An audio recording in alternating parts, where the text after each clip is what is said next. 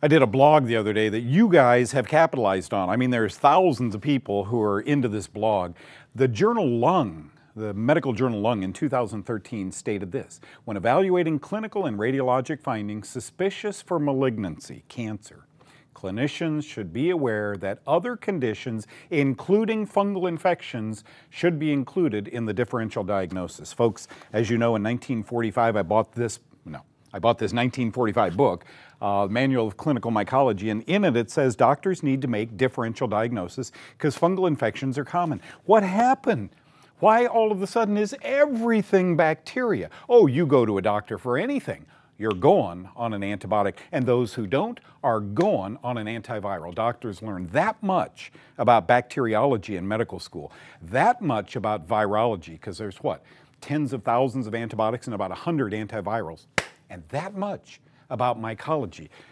What upsets me is the reason these doctors in Lung said this, if you read my blog, was because 27 patients who told they have lung cancer didn't have it. I think misdiagnoses and overdiagnoses happen a lot, not only in the lungs, but also in this tube we call the intestines. I think we ought to start today's show talking a little bit about these polyps and these things that grow outside of the intestine. Are they really cancerous? We'll see you around the corner.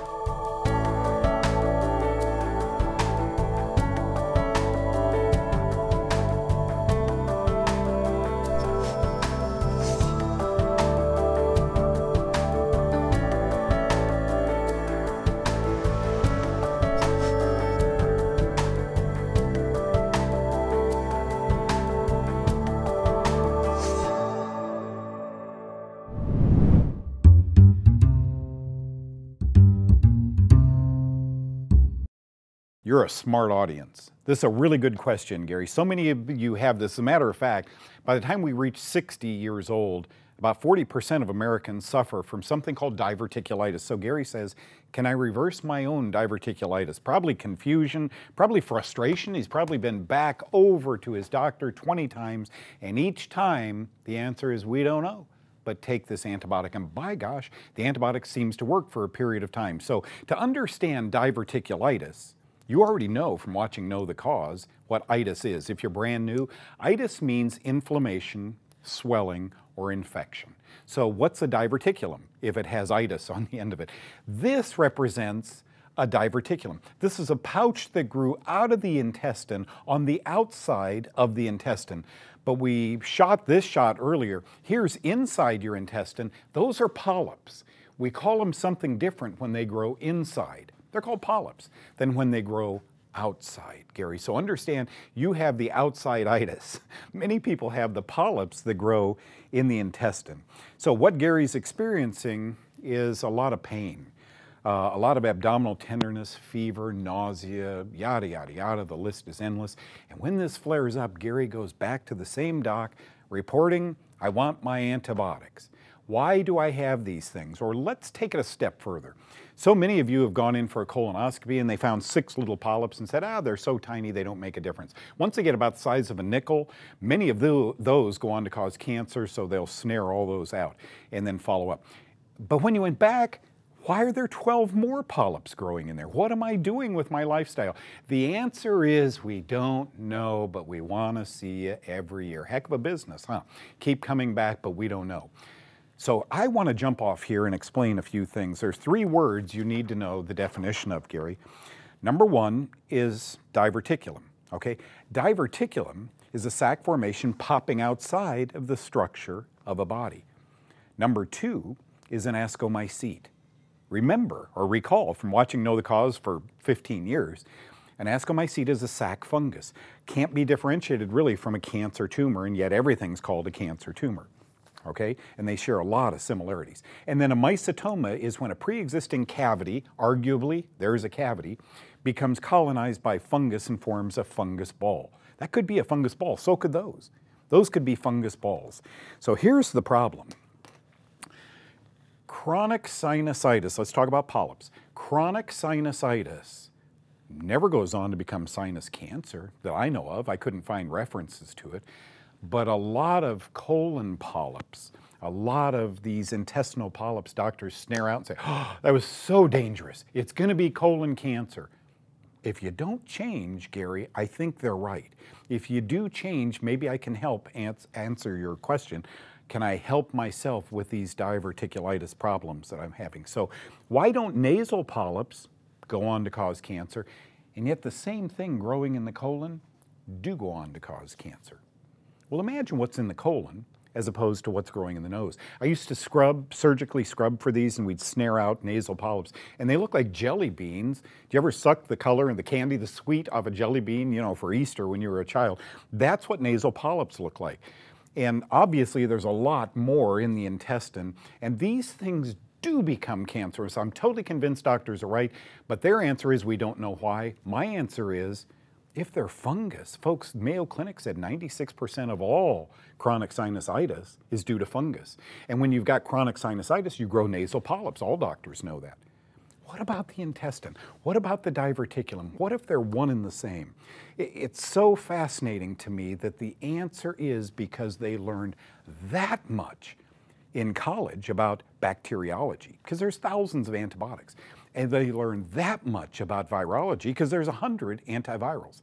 And they learn that much about mycology because there's only a handful of antifungals out there, meaning to a medical student, oh, fungus is irrelevant, but bacteria is a horrible problem. What if, Gary, we were fueling your diverticulum by putting you on antibiotics over and over and over again? That would beg the question, what feeds fungus if these are fungal related? And the answer is beer, whole grains, corn, peanuts, and antibiotics. Now, if your diet is those foods and the doctor keeps handing you antibiotics, you can see where I'm going with all of this. We can take excellent care of our health if we're allowed to. When we get back, let's talk a little bit about sugar addiction.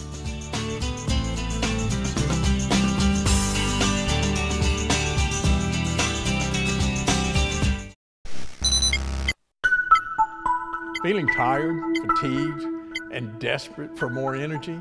You're toxic. Energy comes back when you clear toxins from your body and deliver oxygen to your cells to convert nutrients to energy. Take NSC Immunizing Glucan, NSC CoQ10, and NSC Milk Thistle to nutritionally help your body remove cellular debris created by deficient exercise, excess stress, and toxin ingestion from our food, air, and water. Coenzyme Q10 helps your body deliver needed oxygen to redirect your cells to power up. Add NSC Milk Thistle and NSC Glucan to nutritionally clean your body filters to remove toxins, freeing the body to deliver sought-after energy. Are you tired of being tired? Help your body help you with NSC Immunizing Glucan, NSC CoQ10, and NSC Milk Thistle, and then feel the surge. Which of my books fit you? Are you or a loved one suffering with allergies, arthritis, intestinal problems, or depression? In the Fungus Link 1 book, the diet is there, the antifungals are there, and so is the information on those disorders.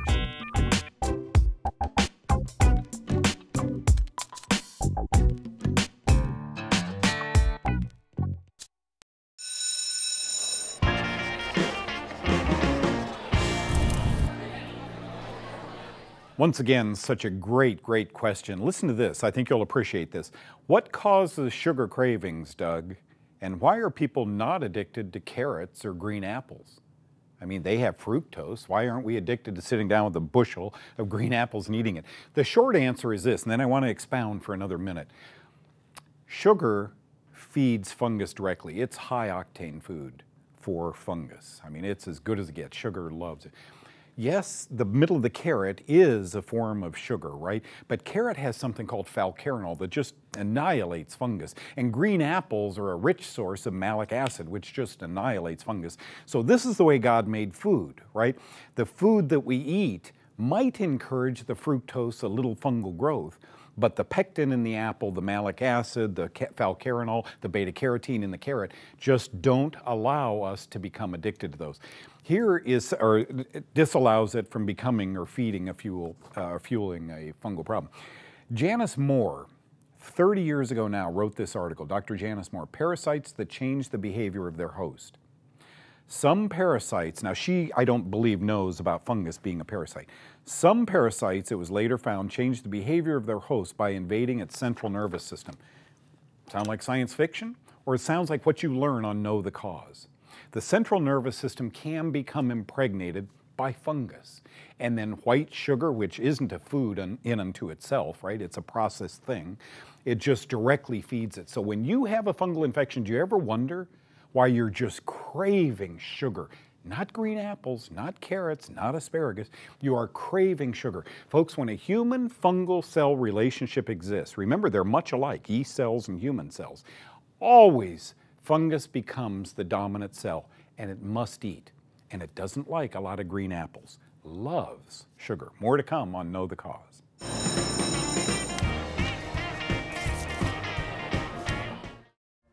You need to be an educated consumer to find the best probiotic. Dr. Ohhira's stands out in its quality and consistent effects. I'm pharmacist Dr. Ross Pelton, and I only recommend Dr. Ohhira's probiotics. It provides live beneficial bacteria and nourishes your own native probiotics. This supports long-term digestive comfort and a healthy immune system. I believe in Dr. Ohhira's lasting results. It takes guts to stay healthy.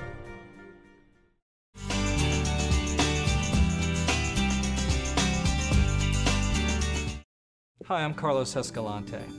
I traveled to the Patagonia regions of Chile to find the maqui berry, a wild harvested fruit. Now for the first time ever, we have a patented extract 700 times stronger in antioxidant value than the leading superfruits. Research show that it's preserving eye health and supporting healthy blood glucose levels, along with your immune systems. Call today to find out how you can get a free bottle of maqui delphinol from Herbal Ultra.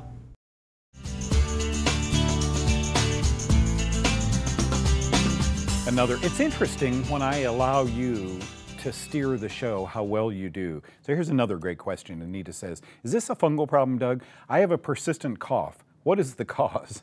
I got to tell you a couple of funny stories. Number one, let me tell you, when I first met Frank Jordan, I was working at Medical City, Dallas with Dr. David Weekley and Dennis Bodwin and all these great doctors there. And a little boy, 9 years old, came in, made an appointment with me, sat down, we talked about nutrition. And this poor kid was coughing and coughing and coughing. Sitting in the waiting room, the nurse said, hey, can we bring him into your office because, you know, he's coughing so much. Frank Jordan had dropped off a bottle of NSC-100 with us there. I mean, this is 15, 20 years ago. And so I said to the little boy, take 2 of these in a glass of water. His mom and dad were with him. And I got to tell you, miracle upon miracle. This is the way God works. 10 minutes later, his dad said, he's not coughing. And I said, okay, let's keep an eye. Maybe the NSC helped. 1 hour later, the father starts crying, and he said he hasn't gone an hour even at night without coughing. So we began him on something called beta-glucan. So in minor cough infections that seem major, sometimes just amping up the immune system helps. I mean, Dr. Weekley was just enamored. But another story, in answer to your question, Anita, I love half-price books. We have them here in Texas, and they literally are. I mean, you can buy an old medical textbook for $1 or $2. So I found this old medical textbook. I hopped up on a chair at half-price book. I pulled it off the shelf, and I mean, this was on mycology. This thing dated probably 1911. I still have it, but I can't open it. I opened it, began fanning through it, and dust came up, and I got sick. And I'm telling you, I got really sick. John remembers this. The producer was here probably 7 or 8 years ago. And I went home and loaded up on garlic and did everything I knew how to do, and it didn't work. And it wasn't until a few weeks later, my voice went away, that I got some diflucan, and I got it to go away. I changed my diet immediately. I went to juicing greens and so forth, and that helped. But I was producing this mucus that was just horrible. That is the case of a dramatic fungal infection. Now, once again, a doctor is going to put you on an antibiotic, almost robotically, because he sees an infection might be there, you're going on an antibiotic. What in my case if I'd have gone on an antibiotic? Didn't you just learn on Know the Cause that antibiotics fuel fungal infections? Antibiotics may have helped me for a few weeks and then it'd come back with a vengeance. Fungal infections or overgrowth such as coccidio, histoplasmosis, tuberculosis are known as causative agents contributing to persistent cough. Isn't that interesting that it just works like that? Here today I'm better. I still love old medical books. I'm just much more careful. Now, that was my immune system that failed me. What about this immune system, and who knows more than Frank Jordan? Okay, as Frank Jordan says, here's your immune system. Here's your immune system on beta-glucan. All right, there you go. Looks like somebody paddling out, maybe somebody in our studio. Frank, thank you for joining us today. For those of you who don't know, maybe you're a brand new viewer, Philadelphia, San Francisco, welcome aboard. Beta-glucan is a supplement that doesn't kill anything. It's not like vitamin C that can sop up debris, bacteria, fungus in your bloodstream. Rather, beta-glucan defends your own cells that the good Lord gave you, right? And they're called immune cells, and there's a lot of them. Well, beta-glucan is a biological defense modifier, meaning it modifies positively that which protects you. In our body, 20% of our cells are immune cells. We have 20 trillion, almost more than the government can spend in a day. So they are there. We have to feed them. We have to keep them activated, and we have to make sure that they're in sufficient numbers with enough potency to go fight the battles to Frank, save us. What drives them down? In other words, like what makes our immune system like this? We have several things. We have disease as we age. Yep. We have accidents that create trauma. We have stress that affects us in no good ways. Mm-hmm. We have so many different things. In the natural aging process, we have a deterioration after we're through our childbearing years. The body begins to go downhill. So we've got to keep it stirred up. We've got to keep it normalized, is the word we like to use, right, and keep those immune cells in sufficient numbers available to fight the fires when they confront us. You and I talked about cancer, and you had a really neat demonstration today about cancer cells, which, by the way, folks, grow in sacs, 12 layers, 15 layers. I, of course, believe that's a fungal sac called an ascomycete. However, the experts in the field say, no, that's a tumor. That's just the way tumors grow. This, I thought, was brilliant. Yeah, first of all, I totally agree with you. So whatever those experts are, I hope they wake up. We use oral proteolytic enzymes along with the beta-glucan, and what these do is strip that coating, 15 layers or up to 18, on a cancer cell. And what happens is when you begin to strip that layer, you still need more layers off. So the oral proteolytic enzymes have an enteric coating. They go through the digestive process. They locate cancer cells in the bloodstream, in the tissues, and they expose them. They cut through all of this, and when you have the cancer cells exposed, then the immune cells can, with glasses from the glucan, let's think of it that way, that's the simple way, it puts glasses on those immune cells. They can see the exposed cancer cells and respond, and that's the macrophages, neutrophils, all the T cells, and they come in and attempt to kill the cancer cells. Frank isn't saying this cures cancer. Okay, what he's doing is what I believe every oncologist, every urologist in the world should be saying. If only your immune system worked better. But Richard, I'm sorry, your immune system didn't. You ended up with cancer. Folks, doctors didn't learn in medical school unless they went to the University of Nevada, where one of the professors knows about this. They didn't learn about beta-glucan.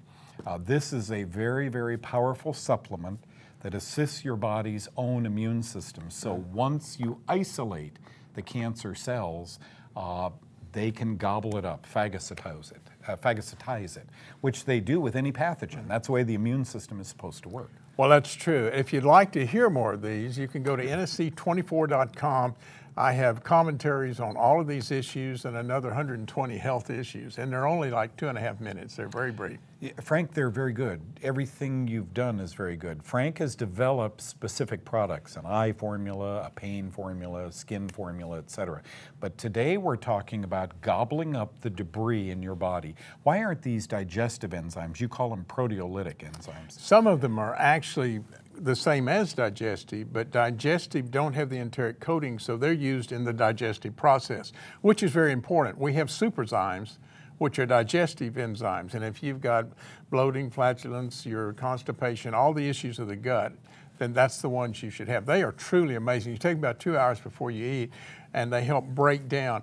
All of the people that say they've got, oh, this acid issue, you really got too few enzymes, and the acid's trying to come in and break down your food so you can digest it. If you have the enzymes, you probably will not have the acid issue. That makes so much sense to me, Frank, because we are eating dead food. We are so used to eating fast foods without any enzymes in them. So get back to a raw diet. I asked you one time if you had cancer, I'd eat 80%, raw diet, etc. Exercise, sweat, get rid of the toxins, and I'd take beta-glucan.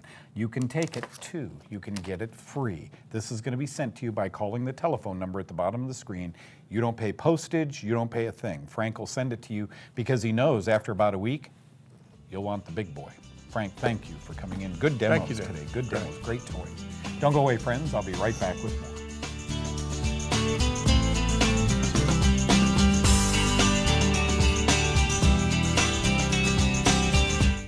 Barb and Frank Long of Long Life Unlimited are distributors of one of the best home cleaning degreaser products in the country called Orange TKO with Delimonene. Also, they feature many products in the Rafa Remedy line. Try this amazing product on your skin today. They also can serve you with 300 other products, many that are featured on Know the Cause. Ask for the Know the Cause special now by calling the number or logging on to longlifeunlimited.com. Remember, it's God-given, people approved, and doctor recommended.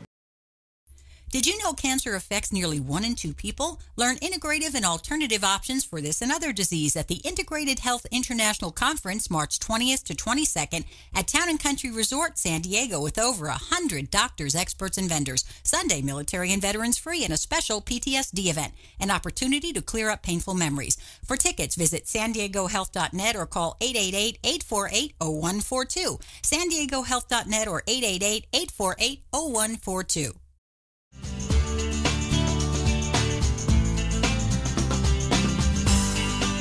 Well, in the old days, the phase 1 diet said amaranth and quinoa and buckwheat. Those are grains, so we have to avoid them. Thank God for you and Denny, coming to my rescue and saying, wait a minute, Doug, these are seeds. So welcome aboard, and thank you for joining us today. Quinoa, amaranth, and buckwheat. Now, let's start with a question you probably have, because I do. When I go into a store and I see buckwheat pancake mix, is that buckwheat? Usually not. Usually it's mostly wheat flour and with a little buckwheat added in. They do it for texture reasons, but you've always have to read the labels, no matter what. Are you serious? So if I put orange on this, it'll be an orange, right? So buckwheat though is a seed. Teach us a little bit about these three. So these are all seeds, and they're all complete proteins. So the same as chicken, fish, beef. So you're getting all your essential amino acids. Mm-hmm. The quinoa is a great substitute for rice. I love quinoa. I'll use it. A lot of people don't like the nutty taste at first. And I always tell people, I do too, but sometimes it takes, when you're eating the SAD diet, it takes time to get used to the natural stuff. SAD being standard American diet, okay, yeah. So I use vegetable broth to help to kind of mask the flavor just a little. And in a lot of recipes, they say to toast the quinoa. If you don't, I wouldn't recommend that because then you're going to increase the flavor. So for kids and maybe husbands that aren't a fan of quinoa at first, try it 10 to 15 times and you'll start to really enjoy the flavor. But it is mild. It's so good for you. It's so good for you. It's a complete protein. It really helps with blood sugar and because it has all the fiber in it. There is a restaurant near downtown Dallas that has quinoa salads. Yes. Have you ever? Oh, yum. Buddy. Yes. It is so good. I go out of my way to get one of these salads and just delicious. Yes. Okay. Love quinoa. So and I add things with quinoa. I don't eat it plain. Okay. I add lots of vegetables or meats, or you can do so many different things. You wouldn't go to a movie with a bucket of quinoa. No. Okay, good. And then amaranth. Amaranth is a great breakfast cereal. It's almost kind of like grits. It has twice the calcium that milk has. So it's a really great absorbable type of calcium because a lot of dairy products are not absorbable type of calcium. How would you eat it? Would you have a bowl of amaranth? I do. I eat it kind of like cream of wheat. Do you remember that? Yes. So sure. I put my butter and I use stevia for my sweetener and cinnamon in there, and it is my favorite like wintertime porridge. I was going to say on a cold morning, Yes. having a bowl. It just doesn't sound right. A bowl of kids ready? Come on downstairs. You brush your teeth. Time for a bowl of Amaranth.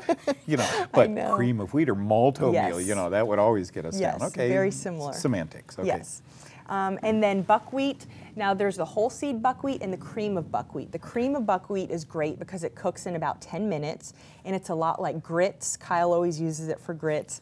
I like using it sweet, and I put strawberries or different berries in it. I cook it in coconut milk, so it gives it that really great flavor, the good fats. And so I'm a fan of the pseudograins. It really opens up the phase 1 diet and makes you feel like you're eating grains. And they're often referred to as grains. The pseudograins, they're seeds, not grains, but they're referred to as grains because they're used the exact same way grains are used in cooking. So if you see the quinoa grain, don't be scared. They are seeds and phase 1 friendly. Exactly. So thank you. They are phase 1 friendly. Emma Jane, will she begin to eat this? I can't wait till we can puree up some quinoa and She's things. 6 months. She's 6 months, so we're not quite there yet. What do you think, 8 months, 9 months? I don't know. Yeah, I'm right in the thick of it trying to figure out, so one step at a time for me. Congratulations to you and Brad. You bet. Okay, don't go away. More of Know the Cause right around the corner.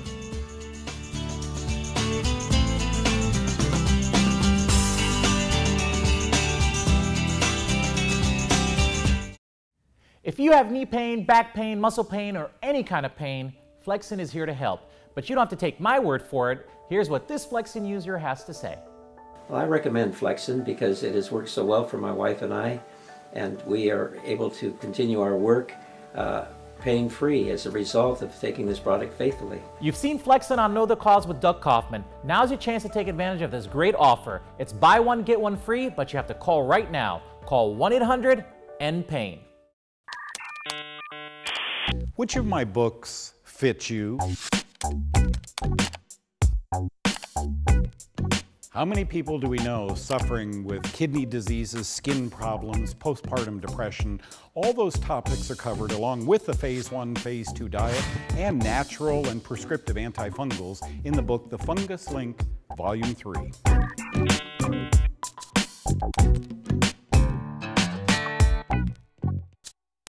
Knowledge is power. You really need to educate yourselves. Doctors are wonderful. They're out there to, I think they have some good intentions. I think they don't know everything, and I think that we need to educate ourselves and learn how our bodies work, what works best for us. Wonderful questions today. All of those people went to our website, scrolled right down here on our homepage to Eye to Eye segment, and they typed in their information, 40 characters. One of them was diverticulitis, and then they got their answer. So thank you, folks, for joining us today. Thank you, Kristin, for those great segments. Let's float it away today on a superfood many of you have tried. Try it again. It's called Chia Seed.